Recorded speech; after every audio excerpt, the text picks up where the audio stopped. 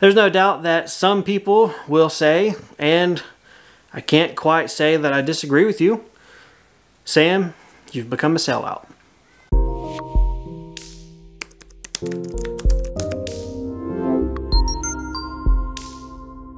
Hey everybody, my name is Sam and welcome back to Samcraft. Today's video is not project based. Today's video is not tool based.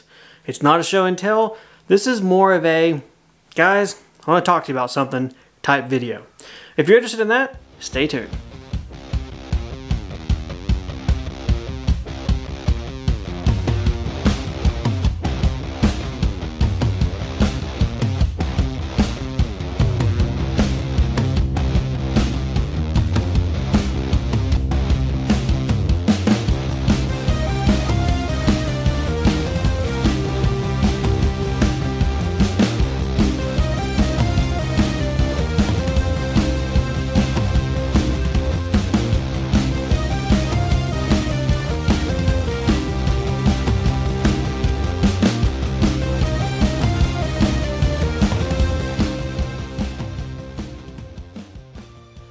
I gotta say, I've got the shop cleaned up pretty well. I've worked over the past couple of weeks straight trying to organize, building cabinets, other things in my shop, and basically get my shop a lot more efficient, set up for production workflows, and honestly, clean and organize this thing because it's not been done in a very, very long time, and some areas have never been done since I built my shop about 5 years ago. Now, while I'd like to say that this is all a little bit of spring cleaning here in the fall, I'd be remiss if I was to tell you that there was not a larger motive driving this and pushing me towards maximizing space while at the same time giving up space. For anyone who follows me over on Instagram or Facebook, this isn't a plug by the way, you don't have to follow me there. In fact, according to my number of followers, I'm no good at it. You already have a little bit of a heads up on this news, and so therefore you should not fall out of your chair as quickly as everyone else. All of this being said, what exactly is the news here at Samcraft? What is it that I have done or am going to be doing that will have some of you calling me a sellout? Even myself from the past would say it's a sellout. Maybe not sellout, but cheating?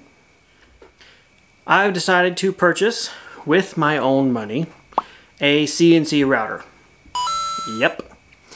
So I say sellout and I say cheater because honestly that's been opinions I've had of others in the past, and it's been a little bit of a conflict to, one, decide to get a CNC, and then two, to tell you guys. That's right, there was a point in time where I was just going to hide the fact I had one, not say anything to you all, not show it in my videos, and just kind of let it be the hidden shop employee that helps me do things that I just never tell anybody about. Like Igor. You're putting me on. Now you may be saying, hang on Sam, you thought you were going to hide a CNC in your shop? Where in the world were you thinking you were going to put it, man? You show everything in your videos. We see everything, including those cannon jars up there, for crying out loud. Well, that had a little bit to do with why I decided to come clean. But my thoughts as I was deluding myself, thinking of secrecy and, imagining such 007 James Bond moves as I would have to hide this machine. I was planning on putting it back here in the storage side of my workshop. What's behind the wall there of the sub panel for electricity. You serious, Clark? Yeah, I know. Not that good of a hiding spot, especially when you consider, and as I learned more, that CNCs run for hours on end. And that's a loud machine. So to try and do anything else in my workshop while it's running, I mean, people would wonder what you got going on over there, or they would just not watch because, droning on and on and on. So after kicking that around in my head for a while, there were really two things that came down to make me go down this road of sharing with you guys. First, reality, honesty. There'd be no point in me trying to hide from you guys that I have a piece of machine that will take up a lot of my time. It's a lot of time and consideration to devote to learn, build, assemble, use, and work with this type of machine. So it wouldn't make sense to just not create content, yet spend a lot of time in my shop. That would feel weird. It would feel kind of dirty. The second reason that I'm decided to share is because the actual model CNC that I've ordered, paid for, still not gotten, fingers crossed. The CNC that I bought is Carbide 3D's new Shapeoko Pro model. This is designed to be a direct competitor with the Inventable's X-Carve Pro. While they're not apples and apples, there are some big reasons why someone like me would choose the Shapeoko over an X-Carve. Even before X-Carve and Carbide 3D released their Pro models, aimed for people like me, hobbyists, small-time woodworkers, people aspiring to scratch a living doing woodworking, I was still decided to go with Shapeoko. I was going to buy their XXL model, be happy with it, and I had done all my research and said, yep, this is it. This is the one I want to spend my money for. Not long after deciding I would like to get one, I kind of went through the stages of denial, like I'm not going to spend the money, it's not worth it. And then Carbide 3D released their new Shapeoko Pro model. Shortly after Carbide's release of their Pro came Inventable's Pro. I don't know, maybe they're in cahoots together and it's all just a big con against us, the consumer. Either way, I was hooked. I fell for it. Wow, all of that to be said, the model CNC I'm getting is a Carbide 3D Shapeoko Pro XXL. It's the only model currently available right now in November 2020. So like I said earlier, one of the reasons of sharing was the model I'm getting. This is a brand new machine. So as a creator of YouTube videos, I know, or feel like I know, there will be a lot of people out there interested in this particular model. The unboxing, the assembly, the setup, the problems, the quirks, general uses, and just otherwise people who just want to see the new machine and then compare with others to decide what they might want to get. So being a YouTube creator, which I consider myself pretty much a professional creator, although don't think that that means I'm rolling in the Benjamins. It's not the case. I just have very low overhead and I just really enjoy creating and making videos. So yeah, starving artist. Being in the self-proclaimed professional content creator box podium that I put myself in means that I want to capitalize on timely releases of content around the Shapeoko Pro. As a subscriber, that means you guys are going to get hit with Shapeoko videos for a while. I will try my best not to just completely abandon anything else for the time being, but it's going to consume me personally. So, you know, if it's not your cup of tea, if you're not totally interested in it, I understand if you check out for a little while. I mean, honestly, I would probably do the same as a viewer, unless it's something I'm genuinely interested in, or you just, I don't know, like watching me for some reason. So guys, don't worry, I'm still going to have other videos. I'm still going to have the same kind of style videos I've been making, and it's not just going to totally become a CNC channel. I'll try my best not to do that to you guys, because while it's interesting for me, and there may be an audience out there, I feel like I need to remain true to you guys and myself as far as the wide array of interests that I have, and not just become a CNC channel. Now guys, don't worry, I'm not going to turn into a channel where I come in and say, I think I want to make a simple long grain cutting board for the house. Step 1, go to the CNC and just cut it out. Done. I promise I'm going to try my best not to become one of those channels.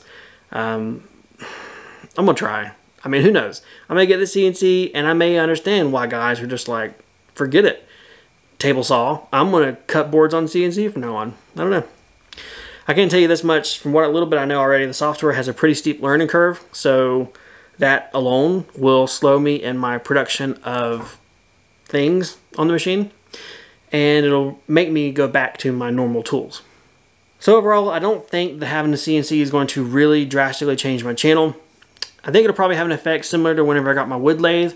A lot of the content kind of changed to turning and doing stuff like that for a little bit, and then it kind of settled down and kind of worked its way out and just became another tool in my workshop. I view the CNC as doing the same thing.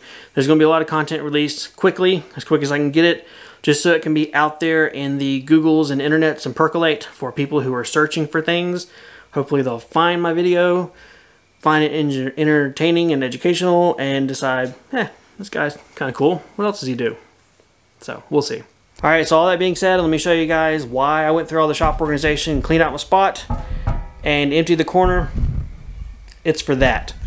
This giant behemoth of a CNC table. This thing is 5 feet wide and 4 feet deep. There is nothing else in this shop that is that big as far as a tool, workbench, surface, or anything. It was really, really painful finding a spot for this table. It was very painful giving up the spot for the table. Wow. It is huge. Oh boy. So there's going to be a build video coming out dedicated just for this table. It's going to be the first video of me, I guess, making something for the CNC world. It's going to be advertised as a $100 CNC table. Maybe it'll be beneficial for somebody that just wants a giant workbench. I don't know. It's kind of specialized. So that video will be coming up soon, guys. Hopefully you're interested. Maybe you want to see me build this. It was a cool project to design and put together. It only took 2 sheets of plywood, and I had quite a bit left over as well. This table dominates my shop, and having the corner clean, I did that for video reasons.